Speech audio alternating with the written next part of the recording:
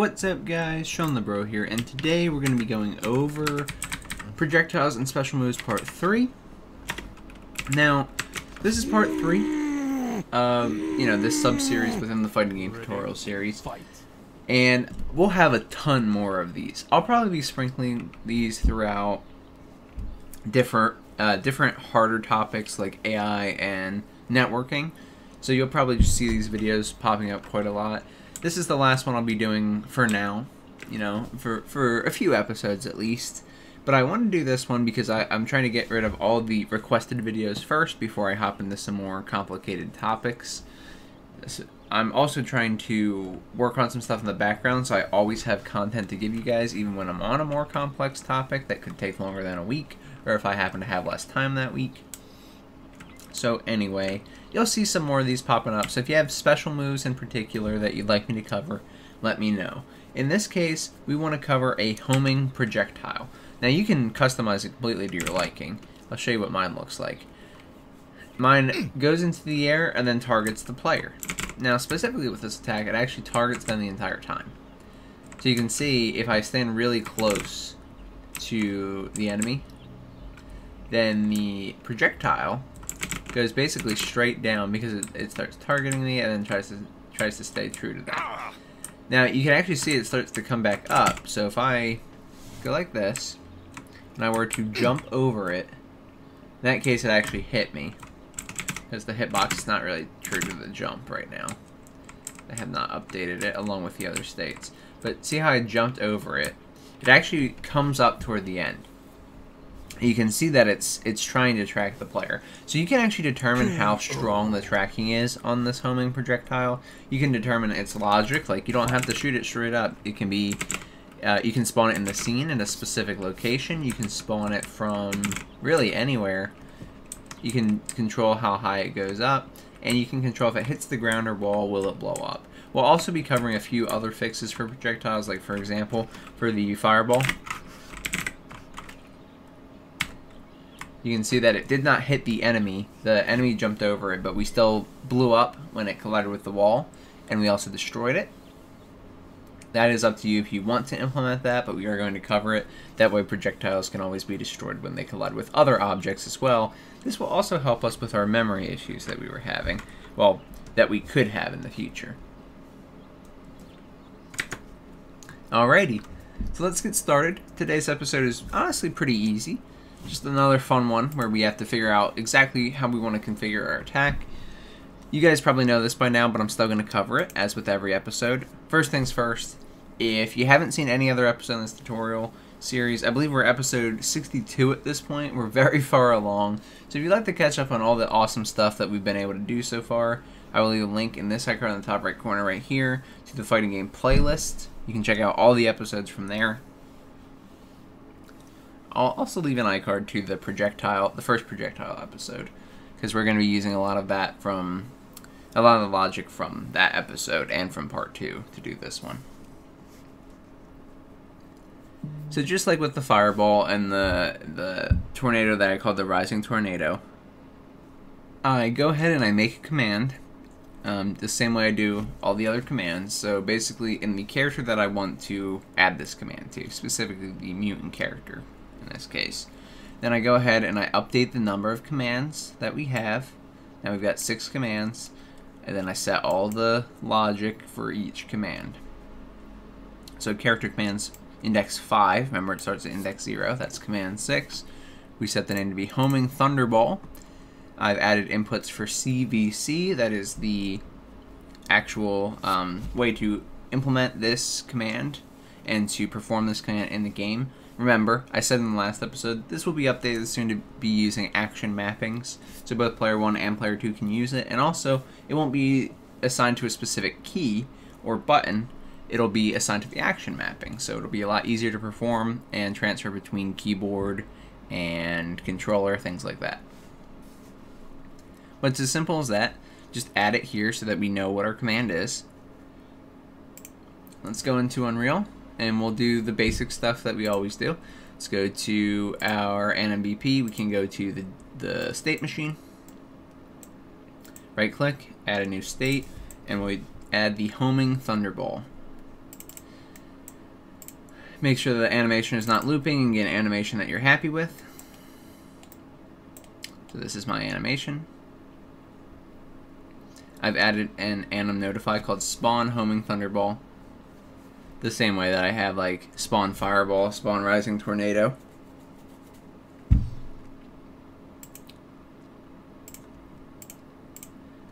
The transition rules are the same as all the other commands, so you can see it's not automatic to get there. What we have to do is grab the character commands array from the mutant character reference, get the index of the specific command that has to be true for us to actually go to that state, and then use that boolean to make sure that we can enter. It's going to be the same for all of these, but I'll just show you. Index 5, that's the one that homing thunderball is on, and has use command. Easy enough. And of course the logic going back is also easy enough. For this we always use automatic rule based, but we do need to have end command transition at the end of these, as always.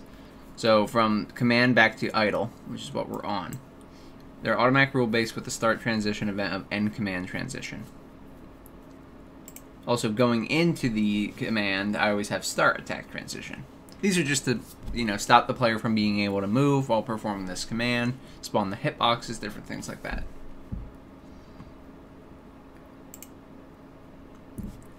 Simple enough. So now we can go ahead and start creating our logic for our homing thunderball. The logic here is not too bad, especially if you follow the other projectile tutorials. For example, the spawn fireball and notify that we have will basically cover what we need to do today.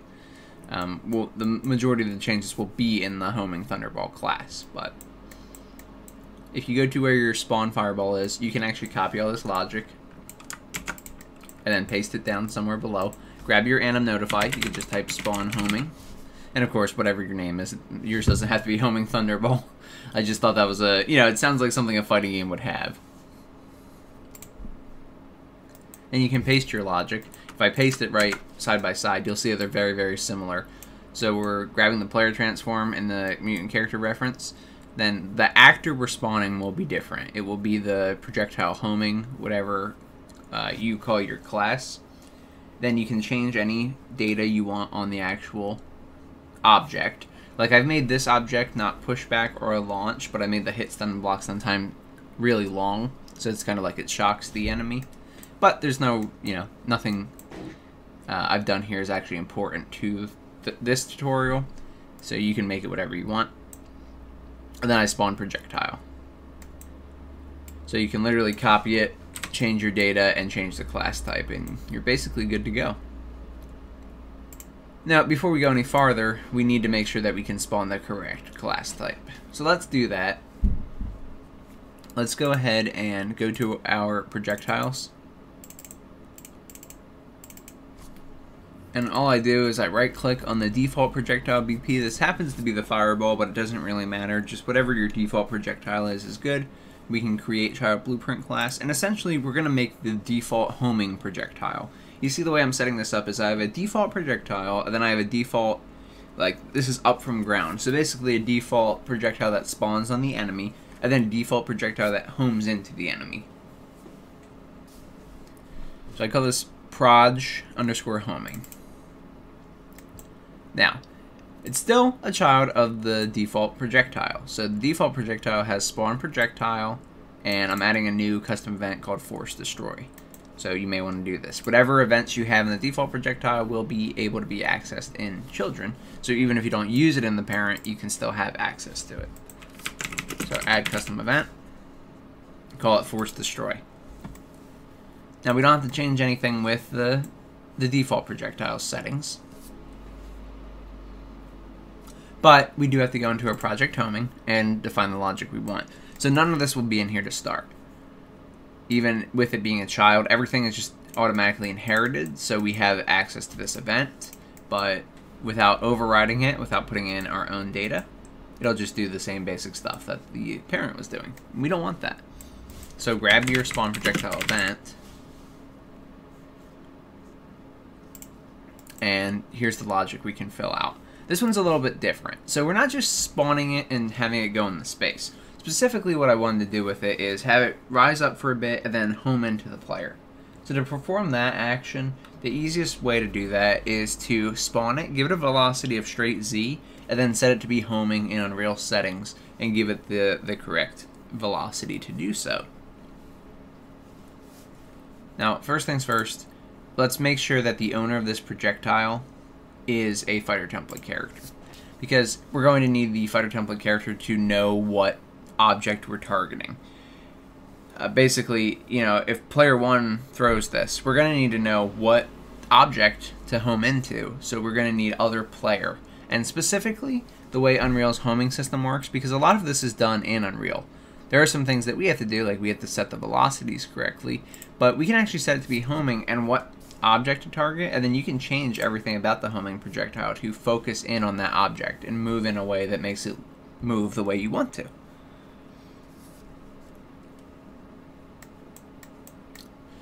Okay, so once you've succeeded with this cast, then we need to set the velocity of the projectile. Now, velocity is a variable that we have in our default projectile BP, so even though you don't see it on the list here, you will have access to it. Just type in velocity and it will come up.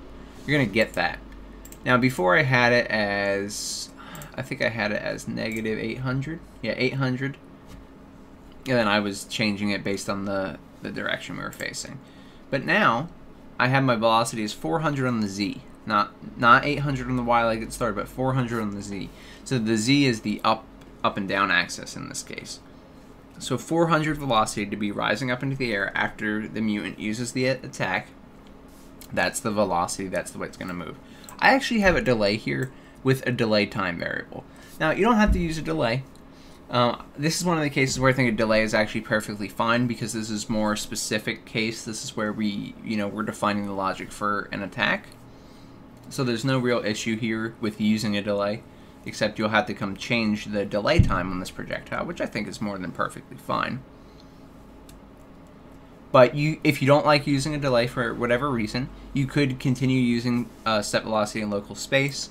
You could let it slow down over time using... You could do either a lerp, you could do a timeline to slow it down over time. Once it stops, you could start homing. You could also just completely override the velocity over time with this set velocity in local space. You could continuously update the velocity value, and once it reaches the value you want, passing the velocity.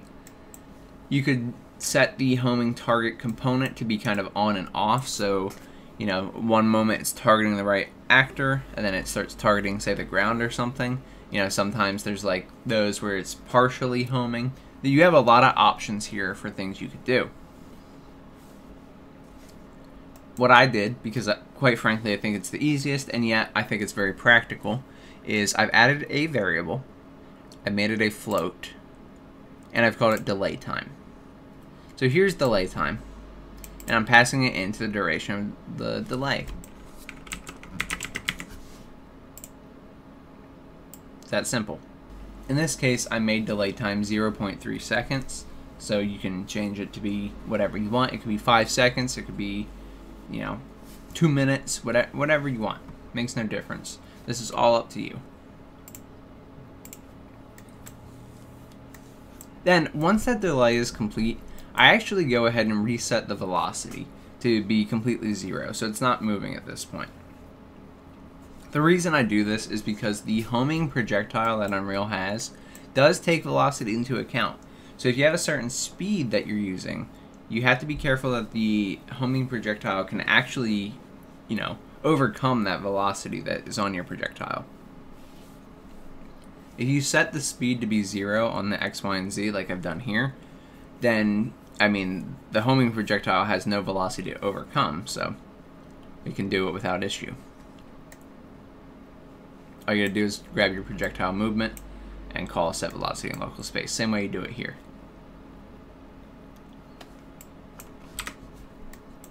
Now, in our projectile movement component, we have a few things we can do. I mean, you have all these variables you can change, and a lot of these are really important to making your perfect projectile. But one thing in particular that we need to change, that I changed directly in the class defaults here as opposed to the graph. For no particular reason, just because I didn't feel it was necessary to set it in this. I'll probably come in here every time and change it for each individual homing projectile, which is the reason I didn't feel like it was necessary to set in the graph, but it is up to you. However you'd like to set it up, you could make another variable just like I did with the delay time here and pass it in.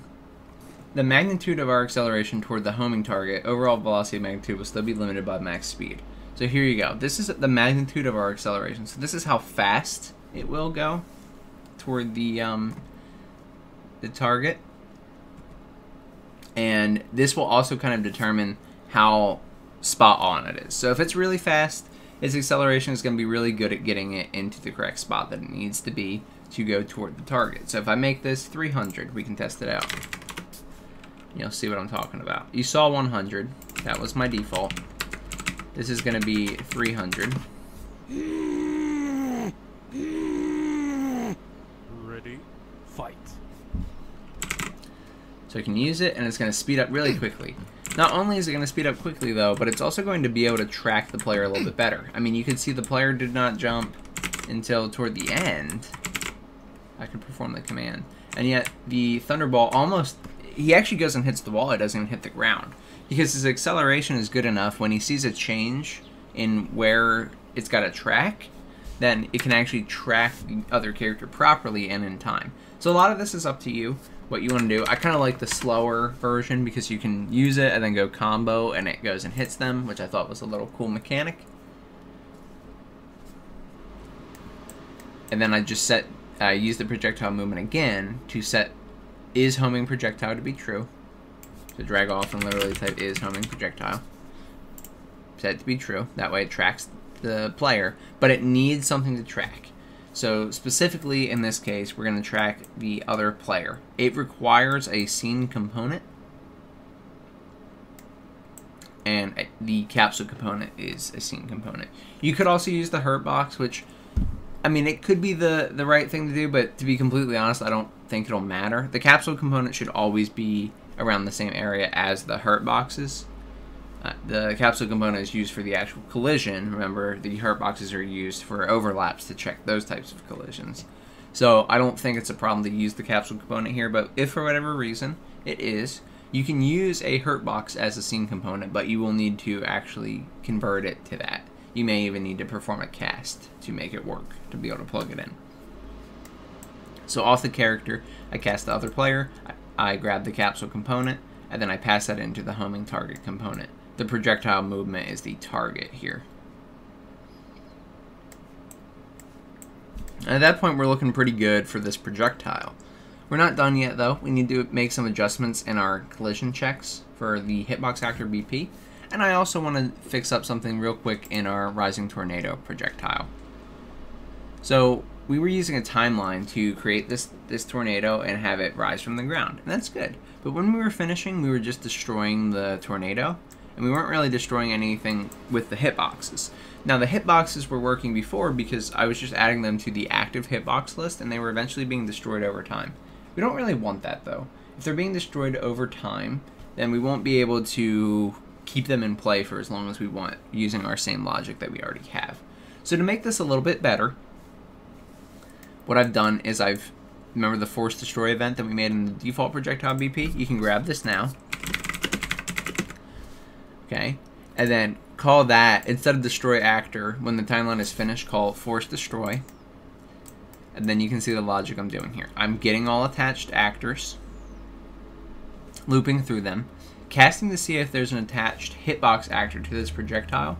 If so, destroy that actor. And then once that actor has been destroyed, I'm destroying the projectile itself.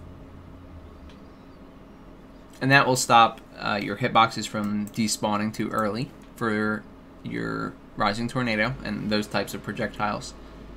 We do need to fix up a few more things in the hitbox actor BP as well, like I said. One final thing before we do that.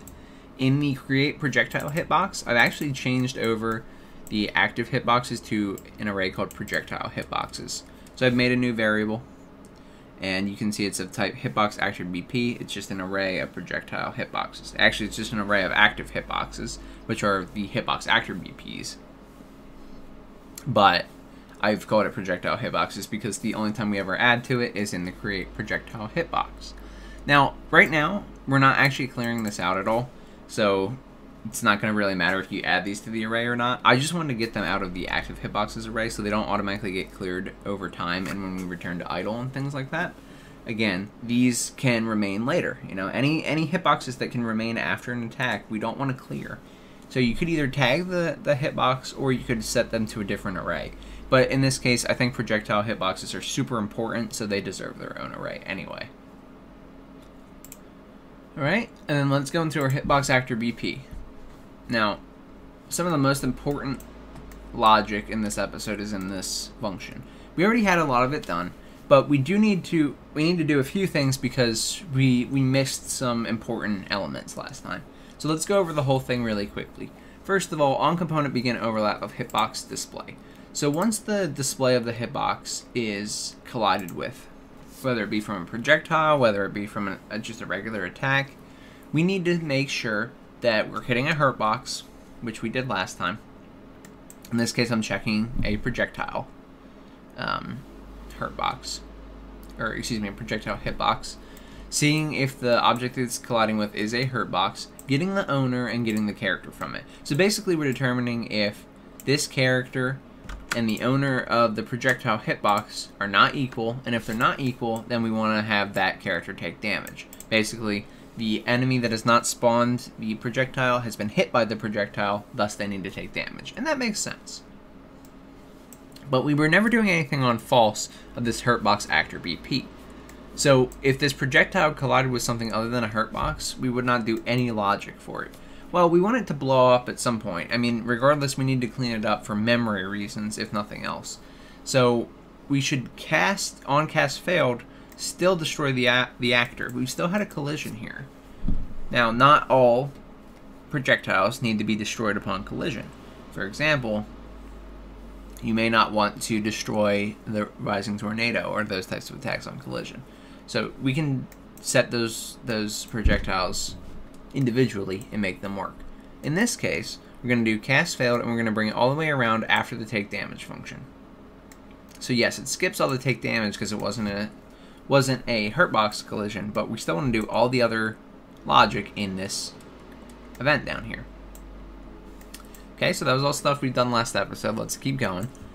Now is getting attached parent actor. So remember, the hitbox is attached to the projectile. So getting attached parent actor here is getting the projectile. I make sure that it's valid. And then I'm setting the collision to be false. At this point, I don't want the projectile to collide again by accident, since, you know, it can collide more than once. Remember, doing this will stop the rising tornado from hitting the opponent more than once. And that is something you may have to address. You may need to only do this on actors that should be destroyed upon collision. I mean, that's kind of the reason we made the variable. But I'm okay with the rising tornado only landing one hit per use. So that's perfectly fine. Then we do our cast to our default projectile. I mean, we know that it is a projectile because that's what this is attached to if it's a projectile type. However, we need to cast it regardless to grab the variables from it. Now, the only other small change here is at the end of this logic. So we still check for should display hit, and then we spawn the emitter at location if we should display hit. But what we weren't doing before is we weren't checking the next box, the next branch, if should display hit was false. We're actually just leaving the logic alone, which we don't want to do. Even if we don't want to display hit, doesn't mean we shouldn't destroy the actors and things like that. So if it's false, bring it down below. Go to the next branch where we check should be destroyed upon collision. If it should be, then we destroy the projectile actor first, since we're in the hitbox actor. We destroy the projectile actor first. You can see this is the projectile blue line right here. And we call destroy actor on that. Then I check is actor being destroyed, and as long as it's not already being destroyed, we destroy the hitbox actor as well.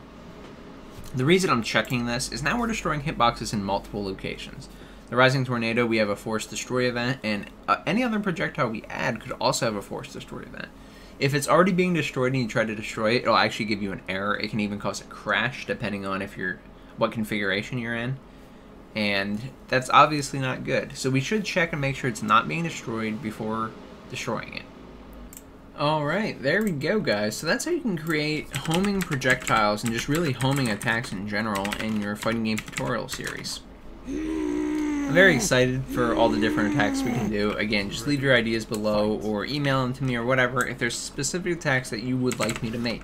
These are a ton of fun to make, and they're really great episodes in between more complicated episodes, so I can kind of know what sort of things I can work on that are fun and that can really improve our games, but they're not too difficult. We just have to think about how we want to create them and what options we have while creating these attacks. If you enjoyed this video and it helped you create your specific type of projectile or attack that you want to do, then please subscribe. It does more for me than anything else you can do. It's free and I just really appreciate it. I'd like to give a huge shout out to my YouTube membership and Patreon subscribers and supporters. Thank you guys so much. Thank you for believing in me and continuing to support the series. I really, really appreciate it. If you had any issues with this tutorial or any of the tutorials in the series, feel free to join the Discord community. The link is in the description and we can get you sorted with any of the problems that you're having.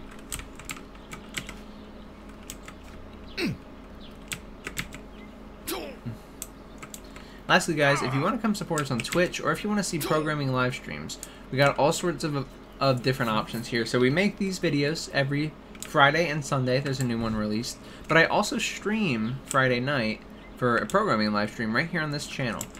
And I upload all my streams, programming and gaming streams, to the Shawnthebro 27 YouTube channel. So if you want to check them out after the live stream, then you can check them out right here in this iCard to that channel. Alright, guys, that's all I got for you today. Thank you so much for watching. I'm Shawnthebro, and I'll see you in the next one. Goodbye, guys.